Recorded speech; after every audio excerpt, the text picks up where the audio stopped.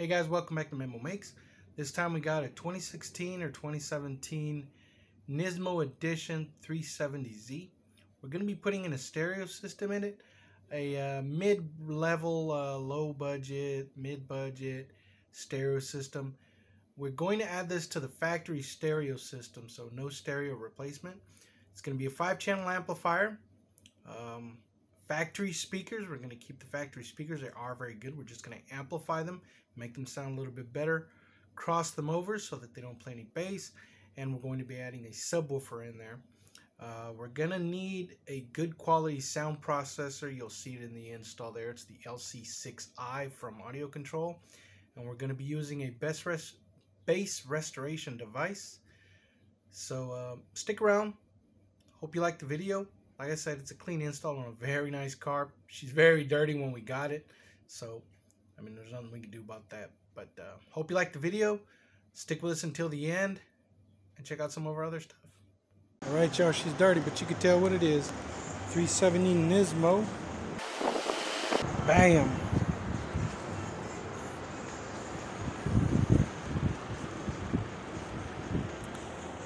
We're going to do a stereo system in it. Alright guys, so this is the rear hatch area. Give you a shot of it there. So we took out the spare, the subwoofer that goes on top of the spare, the plastic panels here on the sides to be able to remove a plastic piece, not a plastic piece, one of those foam pieces. This goes in here like this. And then the floorboard covers that. So this is the area where the amplifier is. So I was online for a while, and everything seems to think, all the pictures, drawings, have the amplifier under here. It wasn't. It's under here, which is in front of the spare tire, not to the left. Most forums on these 370s, they say that it's under here. It is not. It is under there. Now I already went ahead and removed the bolts that mount it. You have to take off a strut brace that goes across here. It's not a strut brace because the struts are up here, but it's a body roll brace. Then you remove 4 10mm nuts that are on here. Now you have access to the Bose amplifier. There it is. And I've already gone through and selected which speaker wires we're going to have to tap into. What we're going to do is take the signals from the amplifier, which are separate. They are separate signals for front speakers. The front speakers for the doors are considered mid-bass woofers, and the dash ones are considered tweeters. So these up here play the high end. These play the mid, and then the subwoofer in the back, well, it plays the very low bass. So what we're going to do is we're going to take those signals, we're going to convert them using an Audio Control LC6i from Audio Control. Try to have the link in the description. So what this does is it takes low or bass and high or tweeter, and then it sums them together or adds them together and brings them out as an RCA output that we could then take to the amplifier, then go to the speakers from there. Otherwise, your speakers would either play mid or play tweeter. So you want the speakers to play everything, so you gotta sum the channels through that. And what that also does is it converts the signal from high output, which is a speaker type output, to an RCA type output. So we're going to add that, the LC6i. We're going to be adding a Blaupunkt bass enhancement. Most people know these as epicenters. This is a bass enhancement device that most people refer to as an epicenter, but it's made by Blaupunkt. It's very good. I would say it's just as good as the original Audio Control epicenter. Okay, so that was an exaggeration. Nothing is as good as the original epicenter. This one is still pretty good though. And we're also going to be adding a DS18 amplifier, which just so happens to match the car, black with red stripes. Now that's just a coincidence, all right? Don't go thinking this amplifier has anything to do with Nismo or anything like that. So we're going to be adding that. We're also going to be adding a kicker subwoofer in its own enclosure, and a kicker subwoofer enclosure. And so I'll show you some of the wiring when we get to it. Up here in the front under the hood, guys, we've got the battery. Just take off the lid from here, just 2 little snaps, and it comes right off. We're going to grab power from the battery, take it all the way to the back there. We're going to go through the firewall, through one of the rubber grommets. If there isn't one available around the area where we're going to work on, we will look for one on the opposite end, wherever we got to go through to keep it watertight. And then we'll go into the cab, and then we'll route it to the back. All right, so this is the base for the amplifier. There's the amplifier there.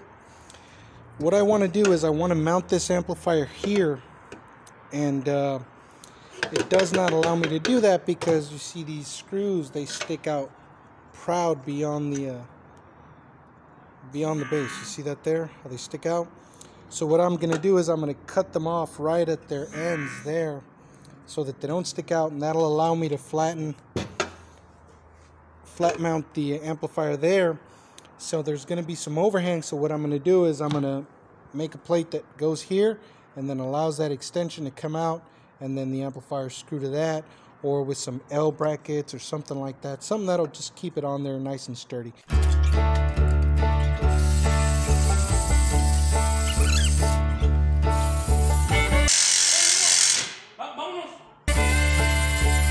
¿No ves que estoy trabajando o qué?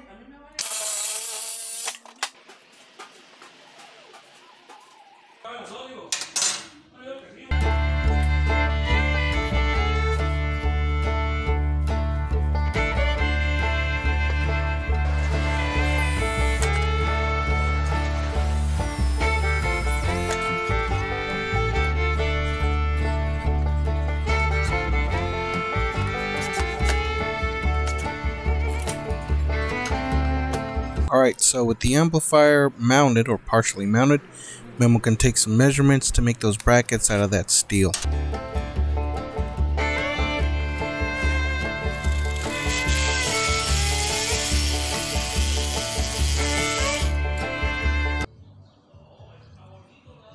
.1/8" steel,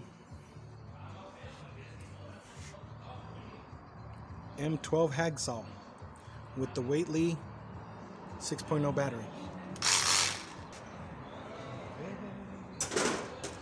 I almost cut it, and I'm supposed to bend it.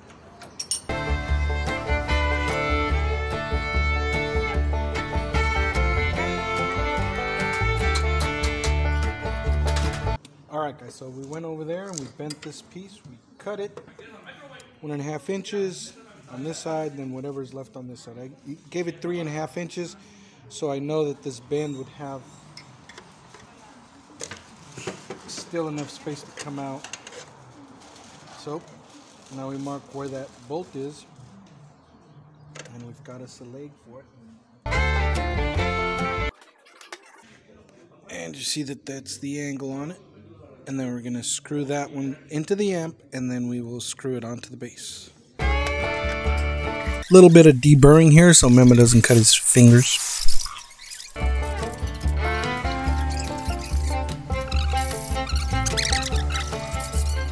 Now we'll screw in the amp to the base that we made, or the L bracket.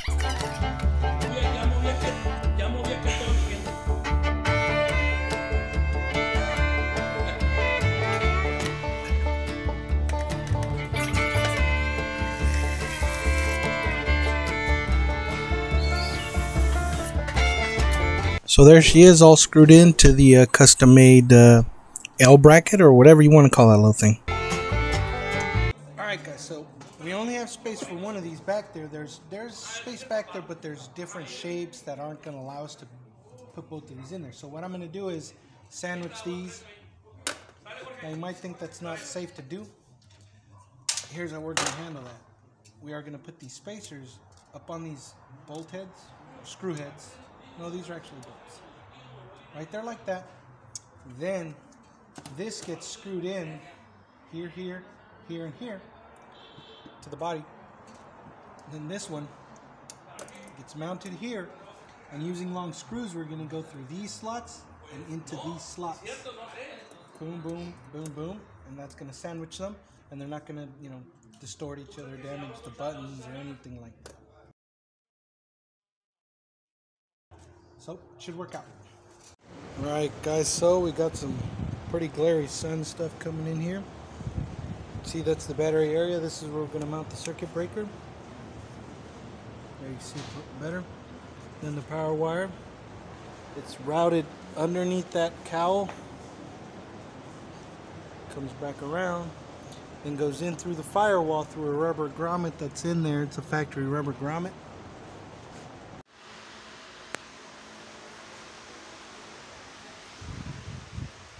Alright guys, here you can see the amplifiers in place, the power wire, the ground wire, the remote wire, the subwoofer wire. The speaker wires are led in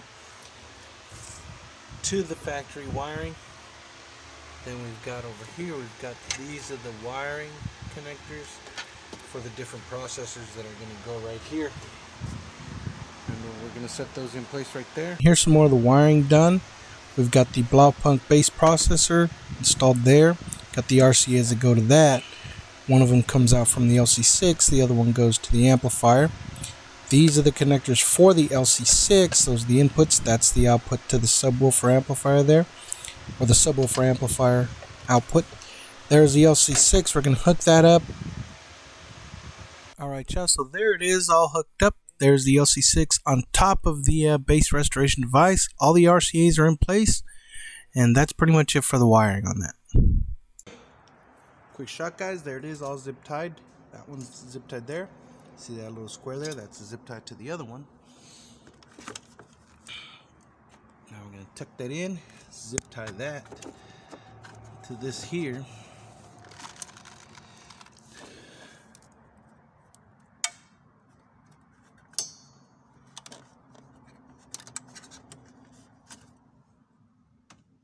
We are going to zip that to this wire here. Bundle here. We'll do that off camera. So now Memo's going to put in the plastic pieces that go on the cowl, and we'll do this fast so that you don't get bored with it.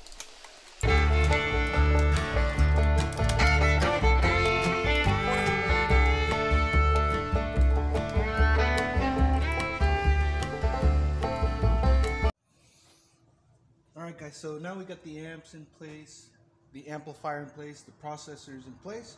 We're going to go ahead and button up everything that needs to go here. We are going to start with the cross support.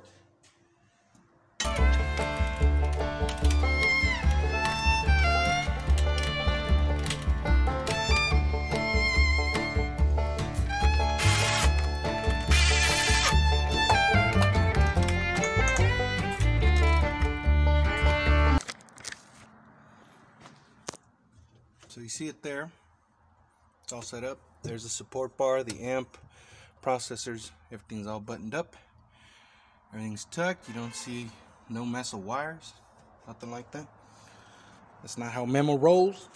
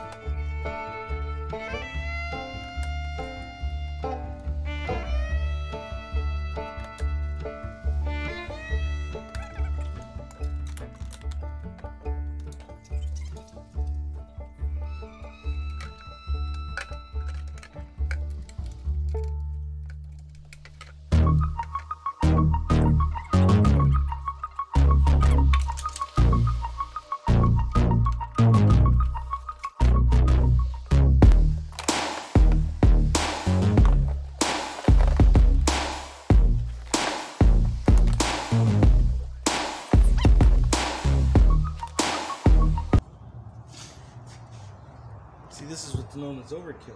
A carpet to protect the carpet, to protect the liner. So you've got this carpet protects this carpet, and this carpet protects this liner. First one makes sense. Second one, I don't know.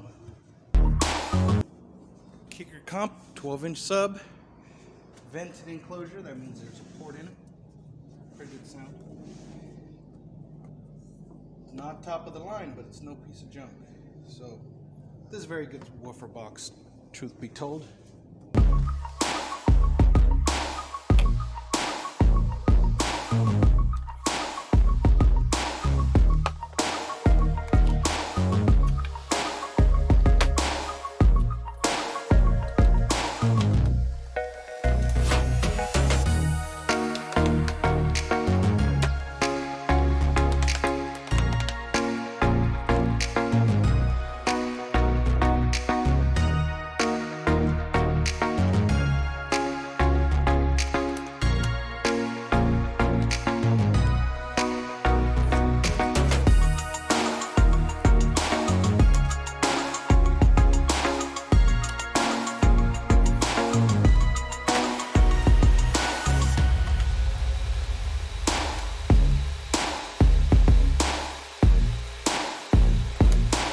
There she is, guys. She's very dirty, but she's done.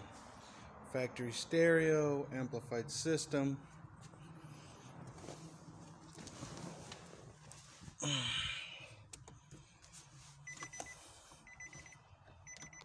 We had the epicenter control knob right down here. Because we had no good place that we could install it that would look good. These look like good places to do it, but because of the way the back of them is constructed, we couldn't mount it there. You know, not in a good way. Either because, once again, the way this is built behind this panel here. So that was our best location. So the stereo reads the USB very slowly.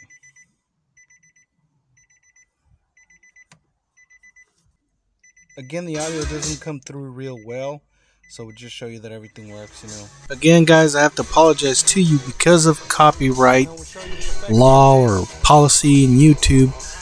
We are going to have to sound over anything that's copyright music, which is pretty much any music that's out there. I am working on trying to get some of these vehicles in so that we can use some of YouTube's non-copyright music so that I can give you a test. It doesn't play through the audio when you record. You know, there's no quality in the sound that you can hear through this video that will represent the stereo system when you're sitting in the car. So we'll just have to, well, you'll just have to take my word for it. It sounds pretty good. It is what it should be realistically for what we put in it. We got plenty of volume on it, so we'll just leave that alone for now. Again, everything back here is nice and clean. That subwoofer is in place. All the panels are back in place. And that's it. You know what? I can't remember if this is 2017 or 2018. Nismo edition 370. She got those nice rims on her. Yep. So I know there's a lot of Nismo guys out there that are really into these cars. Maybe you would have done a higher end stereo system, but you know, this is just what the customer wanted. They wanted a good working mid-budget stereo system, or low budget. You may call it low budget, but it's done properly. It sounds good, and that's that. There it was, guys. I hope you liked it. Again, it was a pretty good install. We took the time to hide away the amplifier, the bass restoration device, the sound processor, the LC6i. On a cleaner install, you do take the time to do something like that. On a basic install, you just install them somewhere, a space that's available, you know, maybe under the seat sometimes if they fit, sometimes on a panel, sometimes directly on the box, you know, to save time and to save the customer money. But this install did merit a little bit of extra work, so we went ahead, took the time to do it a little bit better. I hope you liked it. Check out some of our other stuff. I'm gonna try to have the links for you in the description down below. Again, you know, our channel is new. Subscribe, share with a friend, help us grow. See you on the next one.